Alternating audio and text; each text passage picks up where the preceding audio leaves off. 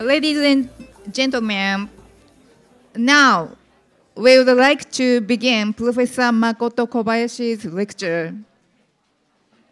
We would like to introduce Professor Ryuichiro Kitano, Professor of KEK, who will act as the moderator of this session.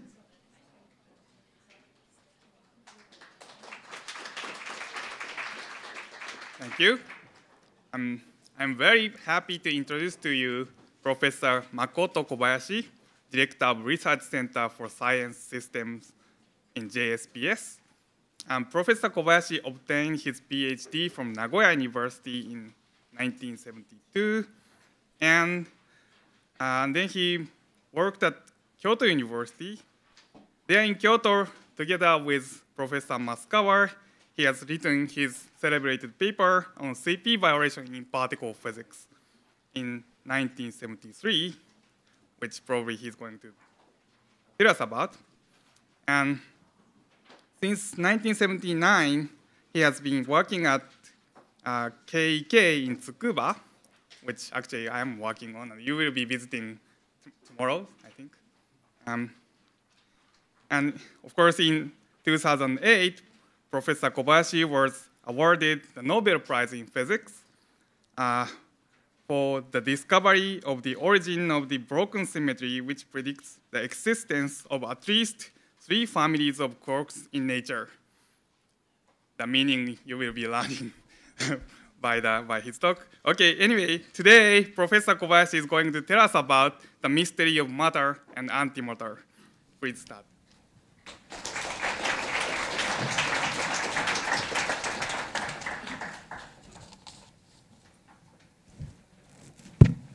Okay, thank you very much for kind introduction. Okay, this is the title of my talk, and I'll soon explain what antimatter means. Anyway, focus on my talk is on the symmetry between the matter and antimatter, and which is one of the fundamental issues of the physics. This year is somewhat special for this subject. As I will explain later, symmetry between the matter and antimatter, which is called CP symmetry, is broken slightly. And this symmetry breaking was discovered in 1964, exactly 50 years ago. So this year is the 50th anniversary of the violation of CP symmetry. Okay, CP violation is a subject of my research, for which I was awarded the Nobel Prize together with Masukawa. And our work itself was done more than 40 years ago, but the experimental verification of our theory was achieved many years later by using the accelerator called B factory. And this was done by 2 groups, one in USA and one in Japan. In Japan, the experiment was performed at KEK, just see, Kitano-san and the institute, which is a high energy accelerator lab in Tsukuba, and actually it's one of the institutes you are going to visit tomorrow, as he said. Hopefully, this talk makes you more interested in the tour. Okay, let me start with a quick review of the structure of matter.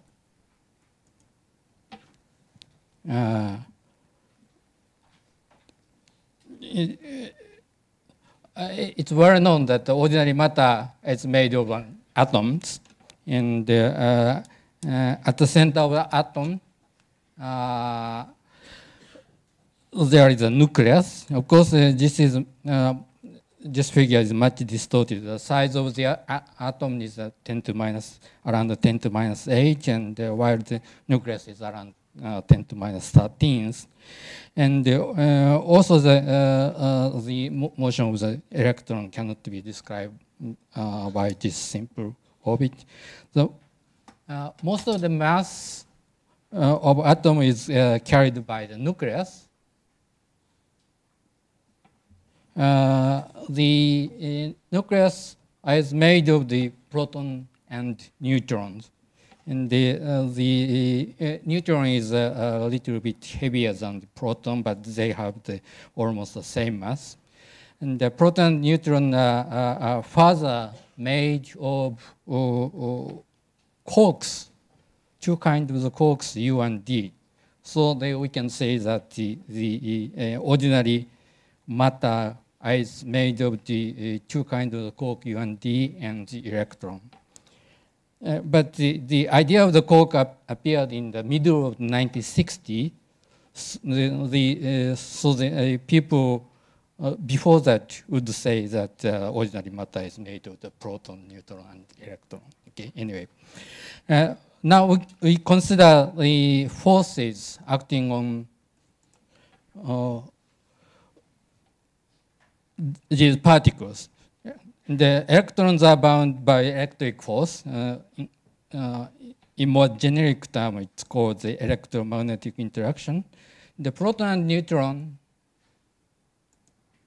are bound to nucleus by some force. This force must be different from the electric force because the neutron does not have electric charge. The force is now called the strong interaction. And the binding force of the nucleus was discussed by Yukawa in 1935, and he proposed the existence of the so-called Yukawa meson, which mediates a strong force, strong interaction.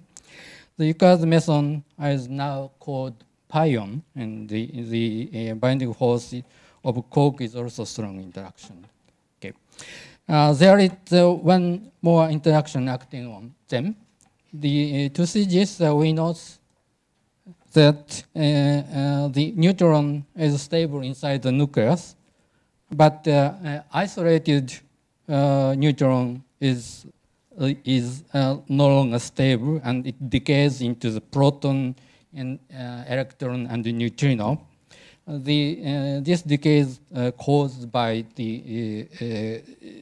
another interaction, another force called the weak interaction. Okay, these three kinds of interaction, electromagnetic, strong, and weak, are fundamental interaction of matter, nature. This is, of course, there is one more fundamental interaction, gravitational interaction, but strength of the gravitation is very small for the particle phenomena, so that we can ignore the gravitational interaction in usual particle phenomena. Okay, and now for the following discussion, the concept of the antiparticle is essential.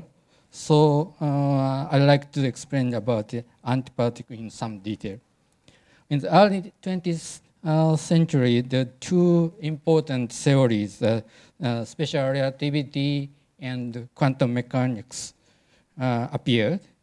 The special relativity is related to the property of the space-time, and kinematics of an object moving with a very fast speed close to light velocity is different from that of the classical mechanics. And we have to apply the special relativity to describe a moving object with very fast speed. On the other hand, the quantum mechanics was developed with the aim to describe the motion of the electron inside the atoms. The motion is, however, not necessarily so fast. So it was developed without considering the special relativity at least in the in the early stage. The basic equation of quantum mechanics is the Schrödinger equation. Okay, I have no intention of discussing the detail of this equation, but we know that this form corresponds to the E equal p square over 2m, which is the kinetic energy of non-relativistic motion. Okay. In 1928, Dirac tried to describe the relativistic motion of the electron in quantum mechanics and proposed the so-called Dirac equation. And he derived this equation as the relativistic version of the Schrödinger equation, although it looks so different from the Schrödinger equation. And again, I don't enter the detail of this equation, and I don't explain why this is a relativistic extension. But what is necessary for the following discussion is that Dirac equation has solutions with negative energy in addition to the normal positive energy solution. Namely, solution exists for the energy not less than mc square and not more than the minus mc square. So the allowed region of the energy is something like this. Okay. And the positive energy solution are what we expect, but the existence of the negative energy solution is confusing because in quantum mechanics, a particle can jump from the one state to other state by emitting or absorbing a photon. So the electron in the positive energy state will fall into the negative energy state emitting a photon, which means that there will be no stable positive energy electron. To avoid this difficulty, Dirac proposed all the negative energy states are preoccupied by the electron from the first. Okay, we call those electrons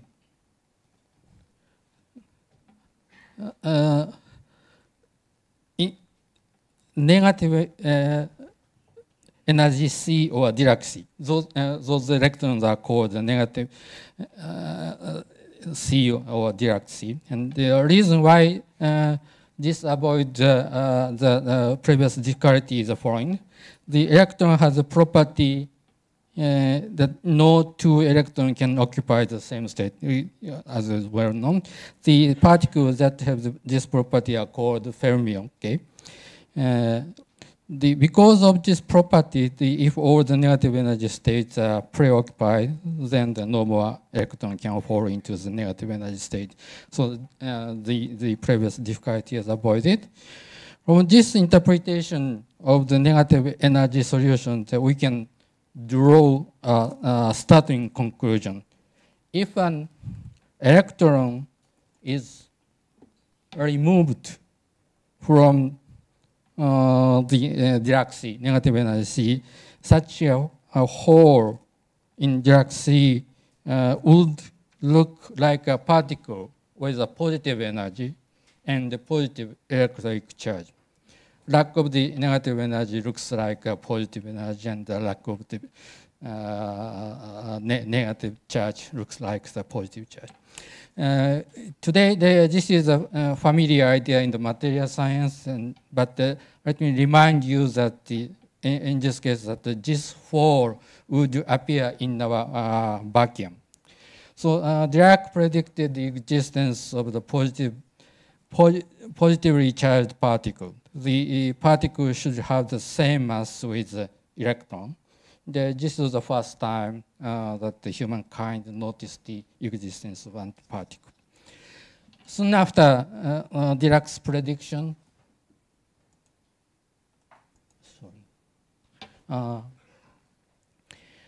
in 1932, Anderson discovered this particle in the cloud chamber exposed to the cosmic rays. He gave the name positron to this particle, and we are using this name today for the antiparticle of the electron. Okay, now the question is how general is the existence of the antiparticle? The Dirac's argument sticks to the fermion character of the electron, but there is another type of the particle called the boson. The boson is such that many particles can occupy a single state at the same time. So Dirac's argument is not enough anyway. More generic and the complete formulation of the antiparticle is given by the relativistic quantum field theory. I quote only the conclusion of the theory here. Conclusion is for every particle with a fermion or boson, there exists a corresponding antiparticle. The antiparticle has the same mass as the corresponding particle, and the electric charge is the opposite, has the opposite sign. And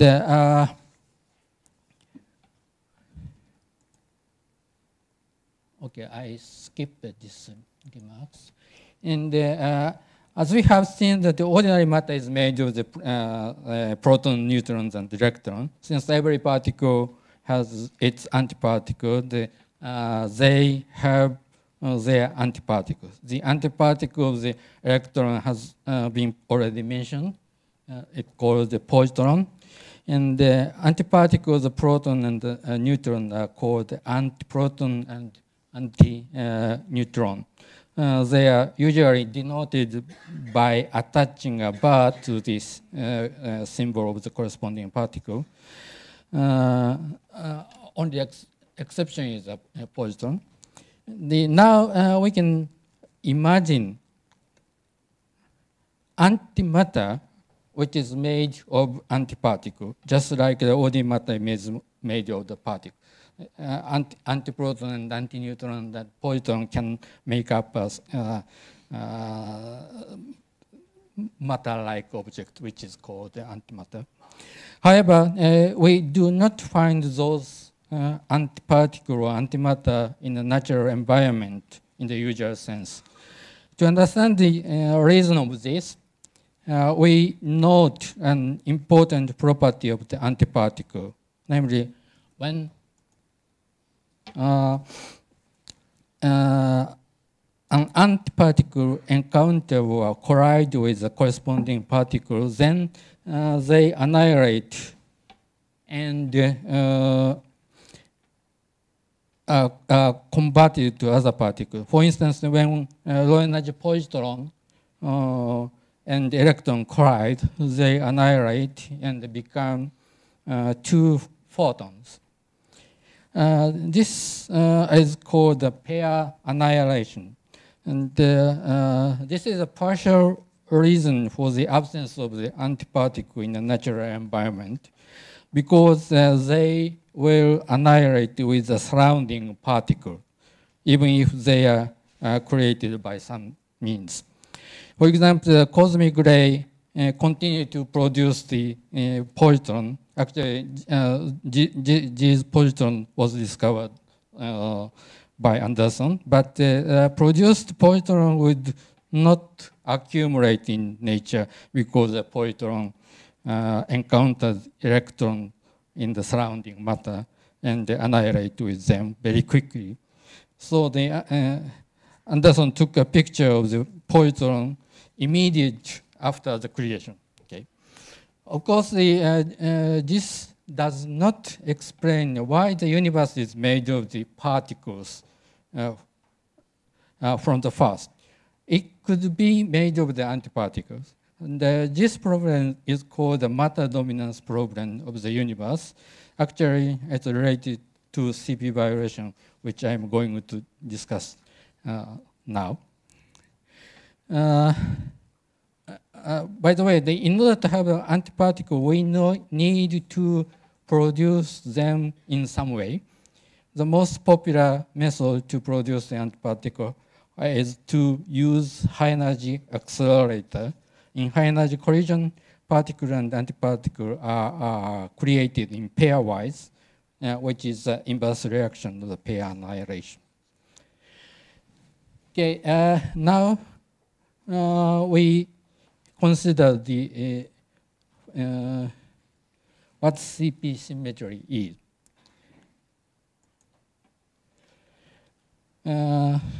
First, let me give you a very naive definition of CP symmetry, which is probably sufficient to understand the following part of this talk. The CP symmetry means that the law of nature are invariant under the exchange of particles and antiparticles. In other words, the law of natures are the same for the particle and antiparticle. Then the CP violation means a breakdown of the CP symmetry. So CP violation implies that natural laws are not the same for particle and antiparticle. Okay, this is a more precise definition of the CP. And C stands for charge conjugation, which means operation of the simple exchange of the particle and antiparticle. P stands for the parity, which is the operation of the space inversion. The CP is a combined operation of the C and P. Okay?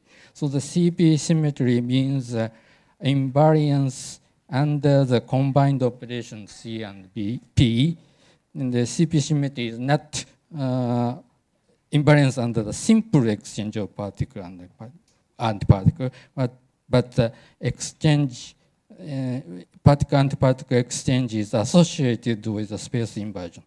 Nevertheless, if CP symmetry exists, we can say that the natural laws are essentially the same for the particle and antiparticle. To understand why we consider CP instead of simple C symmetry, we have to go back to the 1956. In 1956, it was found that parity symmetry is violated in weak interaction, and this was a big surprise for most of the physicists at that time. The subsequent development reveals that the simple particle-antiparticle symmetry C is also violated at the same time with the P violation.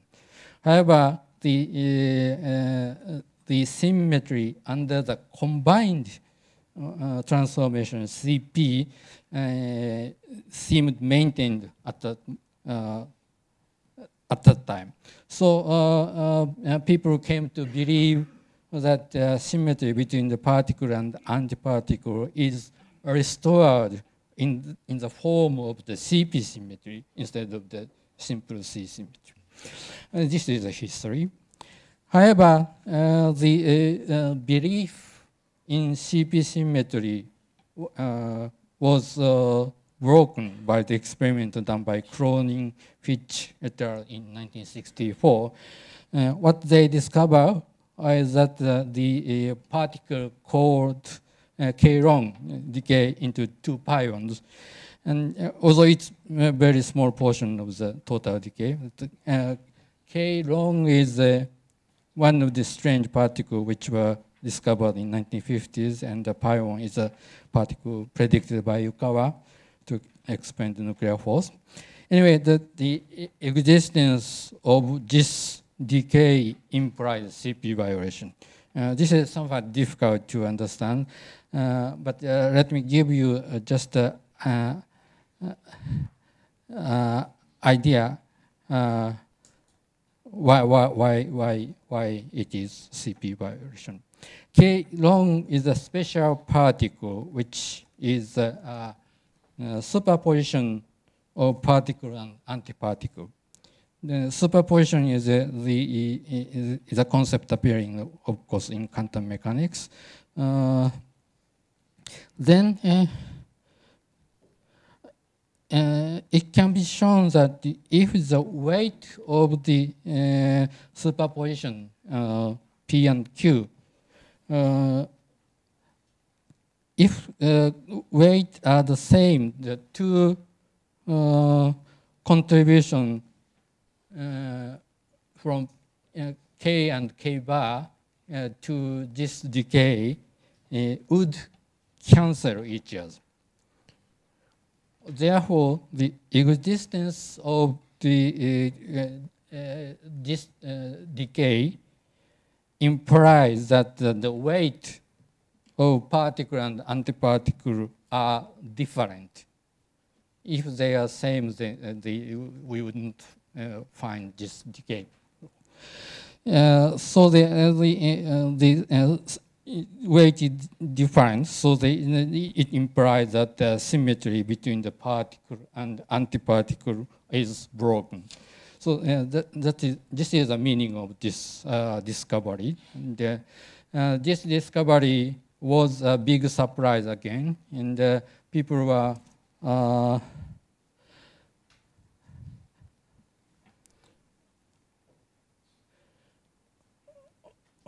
okay, this discovery brought a new puzzle.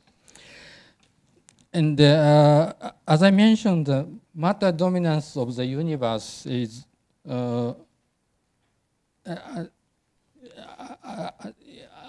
actually we know that this universe is made of matter, and so this matter dominance of the universe is clear asymmetry between the particle, matter and antimatter. However, people did not consider this matter dominance issue seriously in connection with particle physics for a long time. But nevertheless, there is an important relation between the matter dominance of the universe and CP violation in particle physics. And a popular theory of the evolution of the universe is the so-called Big Bang, Big Bang scenario.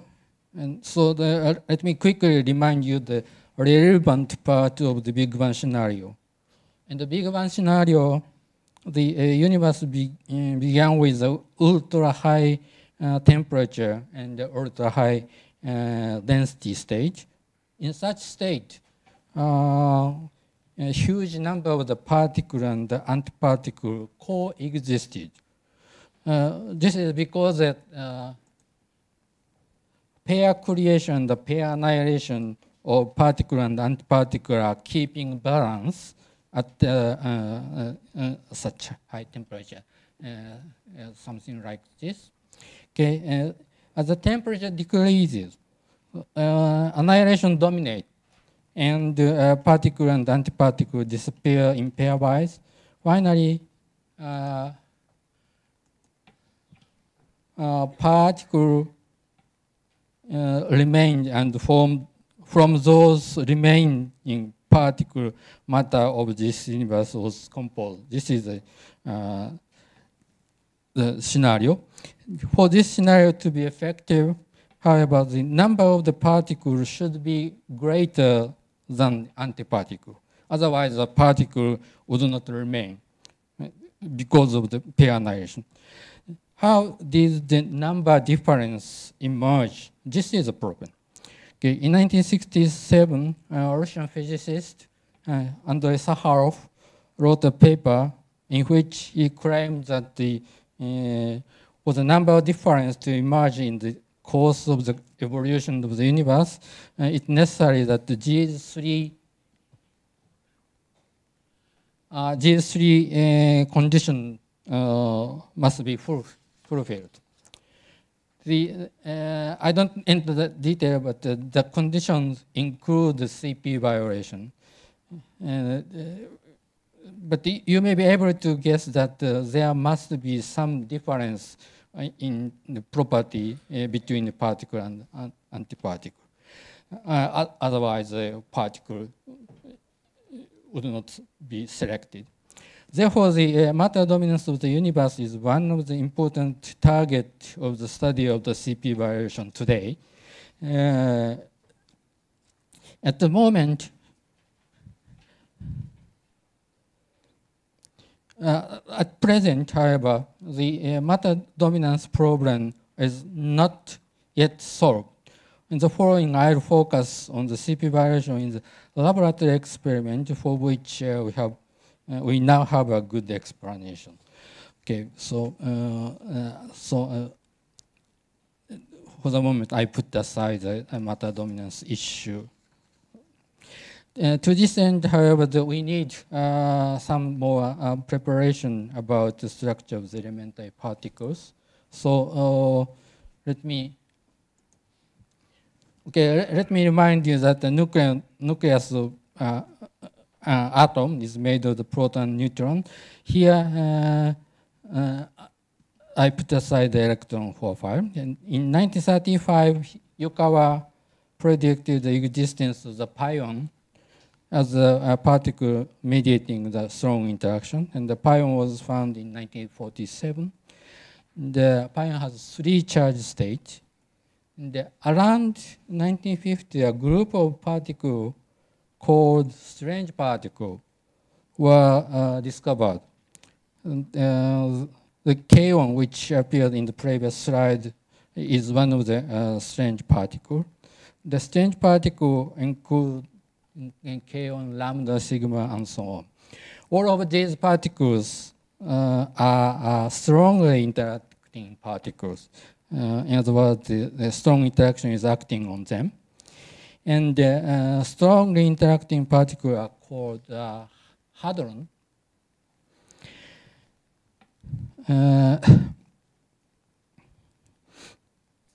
The electron is not a strongly interacting particle, so it's omitted from this table. And anyhow, the number of the hadron increased substantially. With the increase of the number of the hadron, some people began to think that it's difficult to regard all of them, all of hadron, as a fundamental object. And they may be made of the fewer fundamental elements. There are interesting stories about the development of the study on such picture, but I skipped them and jumped to the Koch model. In 1964, Gell-Mann proposed the so-called Koch model. According to this model, all the hadrons are made of the 3 kinds of quark, U, D, and S. And the baryon, like proton and neutron, are made of the 3 quarks, which I already mentioned. And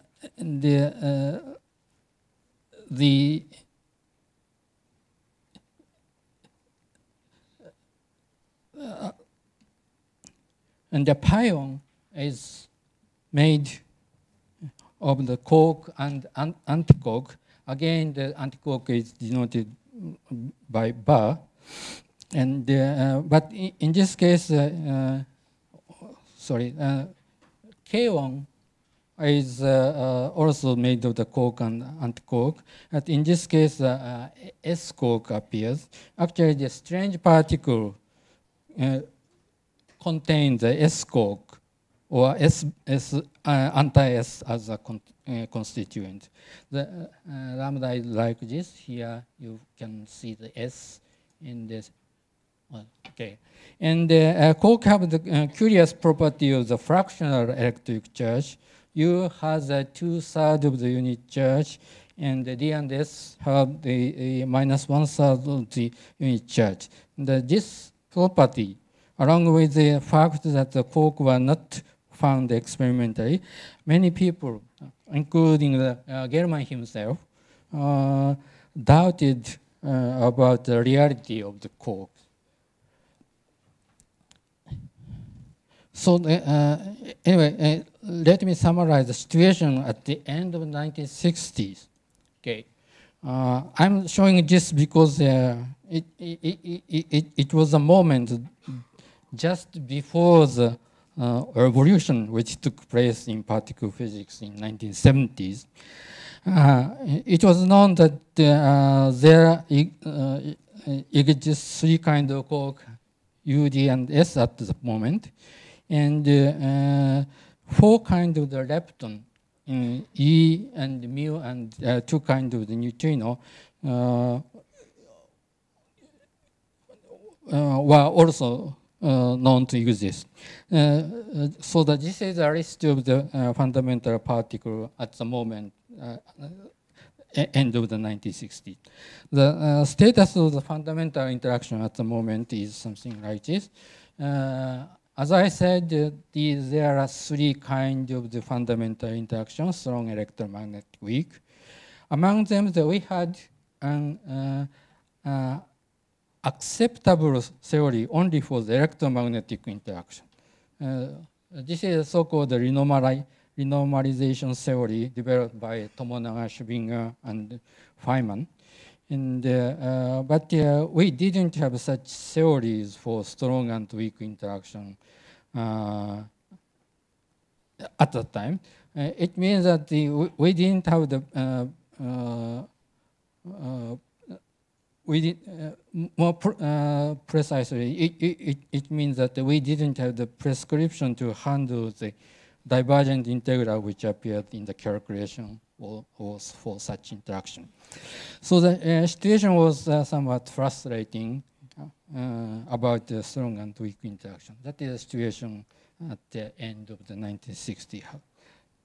The situation changed in the beginning of 1970 suddenly. In 1971, Hooft proved the renormalizability of the so-called non-abelian gauge theory. I have no time to explain what the non-abelian gauge theory means, but it doesn't matter. What we need to note here is that this discovery enabled us to describe the strong and weak interaction at the same level of the electromagnetic interaction. More specifically, the Weinberg-Salam-Grasho theory account for the electromagnetic and weak interaction in the unified manner, and QCD describes strong interaction. Anyway, this was the beginning of the revolution in the 1970s. Eventually, this led to the so-called standard model. Here, I focus on the CP violation in this development. In 1973, and Masukawa and myself discussed how to explain the CP violation in this new framework of the renormalizable theory. And what we found then are it's not possible to accommodate CP violation in 3 or 4 quark scheme. The original quark model is 3, but it has a flaw in the gauge theory. So the 4 quark model was discussed at the time, but what we found is that even the 4 quarks is not enough to explain the CP violation. This means that there is still unknown particles, and we propose a 6 quark model as a possible candidate. The 6 quark model implies something like this. In addition to the original 3, the CBT new quarks. Why 6 quark can accommodate CP violation is somewhat complicated, so I didn't enter the detail, but you may get some feeling from the following fact. In general, in order to have the CP violation, the system must be complicated to some extent. In other words, the simple system becomes CP symmetric automatically. So in this sense, the 4-quark is too simple, and the 6-quark is just enough complicated. So you may ask, how about 5-quark? But there are some reason for the even number is preferred. And anyway, this is what we have done at the time. And after we published our theory, the discovery of the new quarks and the new leptons continued. In 1974, J-psi particle was discovered, and soon it turned out that it's made of this 4th quark C and C bar. And this discovery had a great impact on the particle physics. The people began to believe the quarks quark as the real object, but it had a little effect on the 6 quark model yet. In 1975, the tau lepton was discovered. Tau is one of the fifth lepton, in a sense. The tau is this discovery had a significant effect on our model, and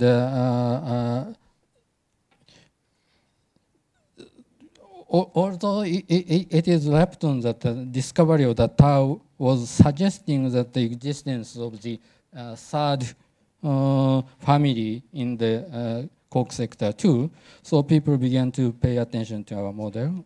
In 1977, Upsilon particle was discovered, but it turned out that soon it turned out that it's a bound state of the 5th quark B and B bar. The discovery of the last quark T was as late as 1995. Anyway, before that time, the existence of the 6 kinds of the quark became certain. And besides this experimental development, theoretical development, understanding of the strong interaction was also developed. Okay, now let me summarize our situation. This is the same previous slide, describing the situation at the end of 1960. From this slide, the number of the quark becomes 6, and the number of lepton also became 6. The all 3 kinds of the, interaction became the renormalizable. And this is what is called the standard model. Okay, this is the summary what happened in 1970s. Okay, by the end of the 1970s, the standard model was accepted as the. By the way, yesterday we have another standard model. Professor Schmidt mentioned the standard model, but it is a standard model of cosmology, but this is the standard model of particle. Okay, they are different. And the standard model was accepted as a standard, but it was still necessary to establish that the CP variation actually occurs according to this mechanism. This was done by a B-factory experiment at KK and SLAT. B-factory is an electron-proton collider optimized to produce the particle called B meson. B mesons are heavy particle containing the 5th quark B. Okay.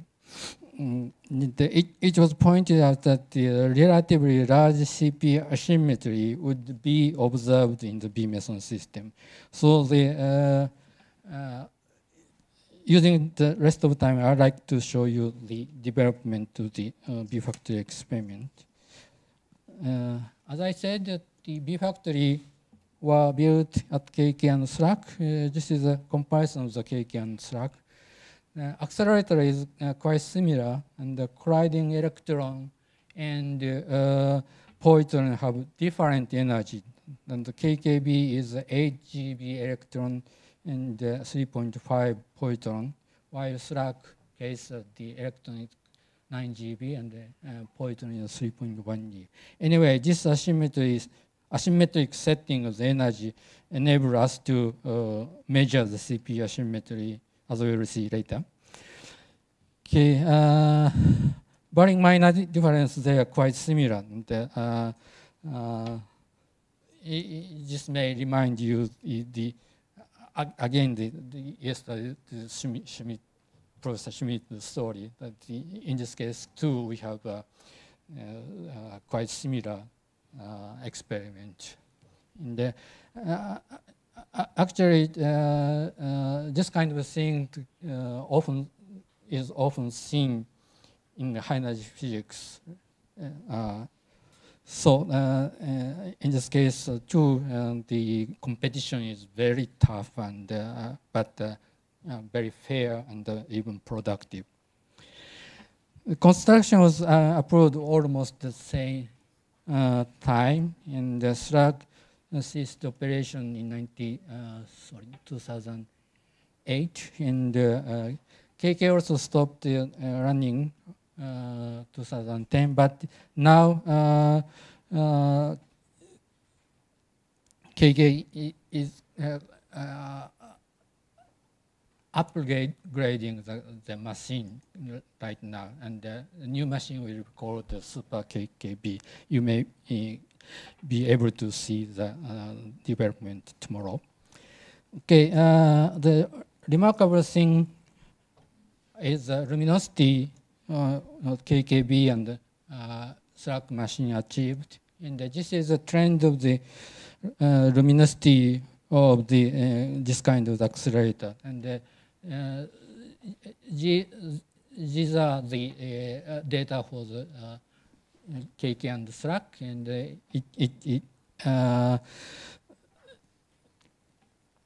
how to say, you can see that their value they are far above the increased trend of the luminosity. Okay, this is the aerial view of the B factory, and it consists of the injection linear and the two rings. Okay, and I skipped the. This is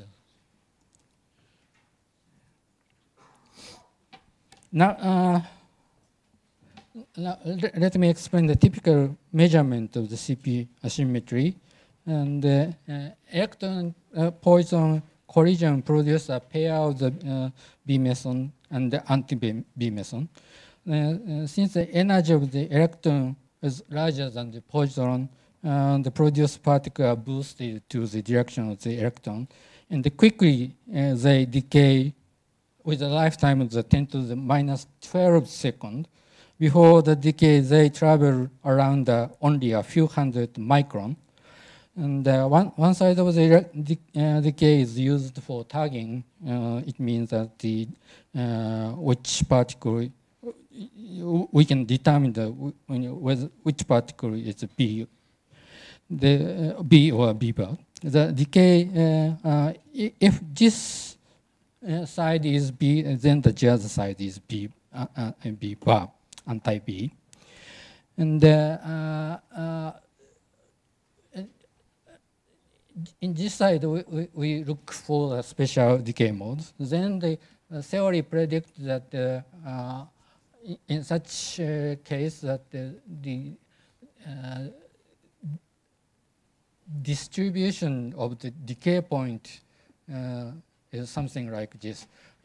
It shows a significant difference between the B and B bar. So the experiment try to look at this difference. That is the idea of the experiment, and maybe I can skip. And this is a result obtained by the experiment, and this is the data for the decay point distribution, and it shows a clear difference for the B and B bar particle and antiparticle. So using this result, we can fix the parameter appearing in the theory. And then this is the rho and eta is a parameter appearing in the theory, and the experimental, we can put the experimental constraint on this parameter plane, and all the constraints overlap at one point. That implies that the theory is working well. Okay, this is what the experiment has done. So since I have run out of time, I like to conclude by summarizing a present situation of the CP violation. Okay, as for the CP violation observed in the laboratory experiment, we can say that the standard model explained the CP violation in both K meson and B meson. In this talk, I did not mention much about the matter dominance issue and its relation to CP violation. But the situation of this problem is something like this. The standard model cannot explain the matter dominance of the universe, unfortunately. So there will be yet unknown particle and yet unknown CP violating interaction somewhere. So now we are looking for such particle and interaction quite eagerly. Okay, thank you very much.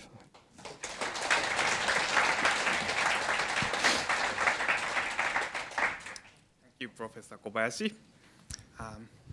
It's always nice to hear the story of revolutionary discovery, and also amazed that 19th century, 20th century physics progress is really big.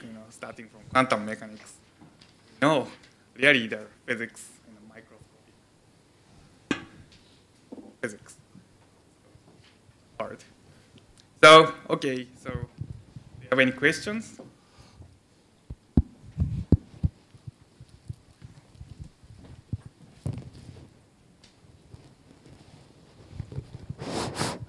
I want to ask you about how do you understand the particles in negative energy orbits?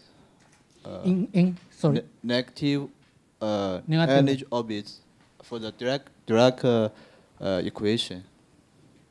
Yes. Okay. As I explained in the first part, that the negative energy state is occupied, so that we cannot see any negative energy particle. That is a setting of our vacuum. Negative energy state is all the negative energy states are occupied, so that we cannot notice the existence of the negative energy state in that situation. But instead, if hole appear in the negative energy state, it looks like a positive energy state because the lack of the negative energy is maybe you can imagine that the lack of the negative energy state looks like relatively that state is a positive. That state has a positive energy. So in the sense that the result is consistent with all the particles have the positive energy. So they compose the vacuum, you see, in the negative. So it seems to be another dimension. Yeah, right? No. This is a real vacuum. Our vacuum. Yeah.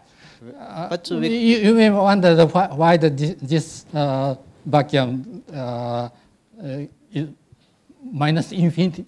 In a sense, that it has a minus infinity energy, but we don't notice that. Just we don't notice that. So, another question: why is the matter and the antimatter, when they maybe contact the annihilate? I forget that word. They disappear and change to the energy photons. So why should this process must happen? Must happen when Annihilate, right? annihilate. Yes. Why annihilate happens? Yeah, if you have the antiparticle by some reason, then it will annihilate with the surrounding particle. But if you don't have any antiparticle, then the annihilation process will not be seen. Okay, you don't see any annihilation process. Any physical reasons? Yeah, of course it's physical. If we can create an antiparticle by some method. Yeah, yes. For instance, the high energy collision using the accelerator. Then the produced antiparticle will travel shortly. Then soon they found the corresponding particle, then annihilate. Okay. Other questions?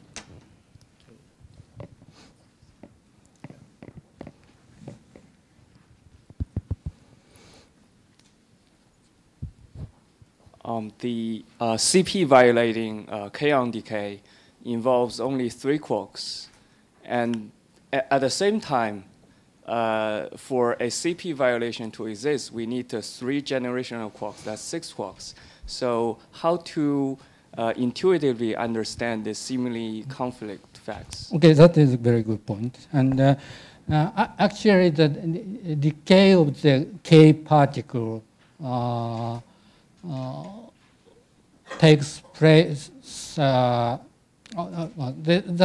decay process includes some kind of the intermediate state. Okay, the process going. The process does not go directly. It has some kind of intermediate state, and in this intermediate state, all the 6 kinds of the particle appear. Otherwise, CP violation will not occur. Therefore, the intermediate state is very important.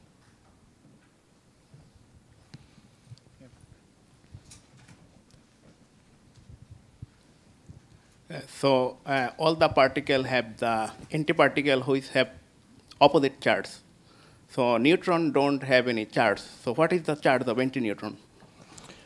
Okay, I skipped that point, but in the case of the neutral particle, we have 2 possibilities. One is the particle and antiparticle are identical. This is a case for the photon. In the case of the photon, it's neutral, and in this case, a particle and antiparticle are identical to this photon itself. However, in the case of the neutron, in this case, particle and antiparticle are different particles. But because it's neutral, the charge, we cannot see any charge difference, but we can see that they are different particles by some other means.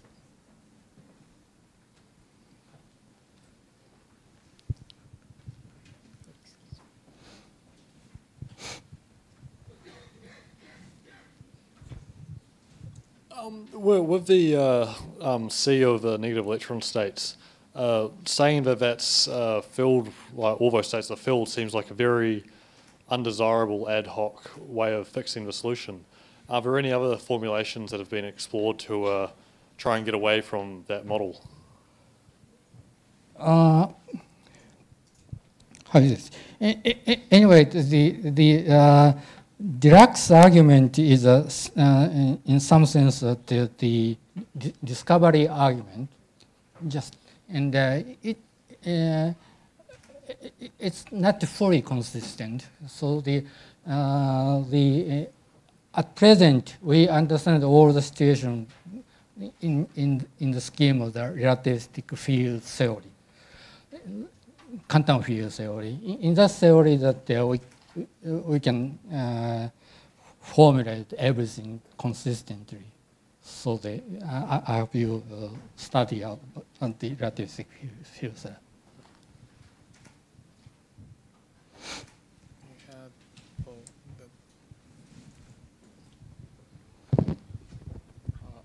How can we find unknown particle?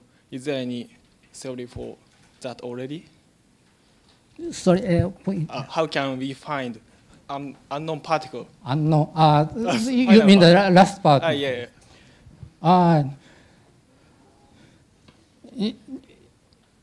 It's not easy to answer, but if they are not so heavy, then we have a chance to produce those particles in a future accelerator experiment.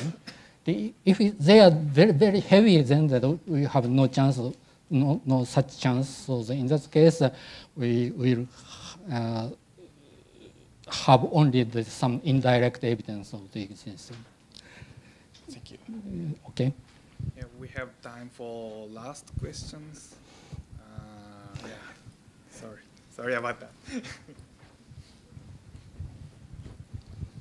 First, thanks for the nice lecture. And I'm not specialist in particle physics, so sorry if my questions are so naive. My first question is antimatter. You consider that positron, antineutron, antiproton are antimatter. How come they are considered antimatter if they are themselves are still matter? This is my first question. And the second is, if a positron and electron, when they combine, they produce a photon or two photons. Do you think that we might reach some point that where we can decelerate photon and produce particles? Okay, let me answer the second point. And if the photon and the photon, very high energy photon collide each other, then it produces the pair of the positron and electron. And this is actually we have seen such a reaction everywhere. Okay. And the first part is the antimatter is sorry, the point. What was the point? Well, it was that you consider the positron, antineutron, antiproton, antimatter while they are still matter. Still matter.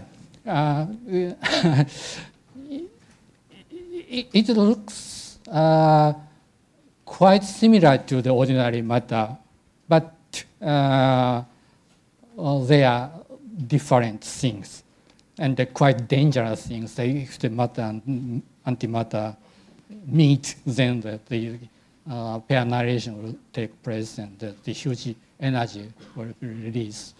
But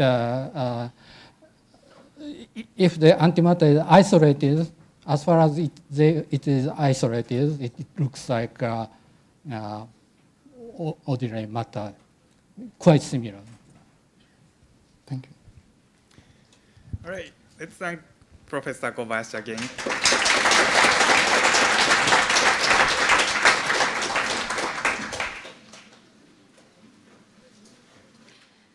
Thank you very much, Professor Kobayashi and Professor Kitano. This will be the end of our morning program. On the second day, we would like to make a few announcements regarding this afternoon's program. Lunch will be available in the Zuiko room on the first floor of this building. After lunch, we will have group discussions at Sakura Tower from 1:45 p.m. to 2:30 p.m. and 2:45 p.m. to 3:30 p.m. The room of each group will be posted at the Sakura Tower. Those who are not assigned to discussion, make yourself comfortable at Matsuba room. Please do not make too much noise at the public space, such as the hotel lobby. After the group discussion, coffee will be served in the discussion rooms at the Sakura Tower. After that, we have 2 hours for you to prepare your team presentation. You can use the conference floor on the 2nd floor of the Prince Sakura Tower, where you have been for the group discussions. After the team presentation preparations, we have a dinner from 6 p.m. in the Zuiko room on the 1st floor of this building. Please be reminded that tonight we have a concert after dinner to enjoy music, played with harp trio in the Gyoko at the same floor as Zuiko.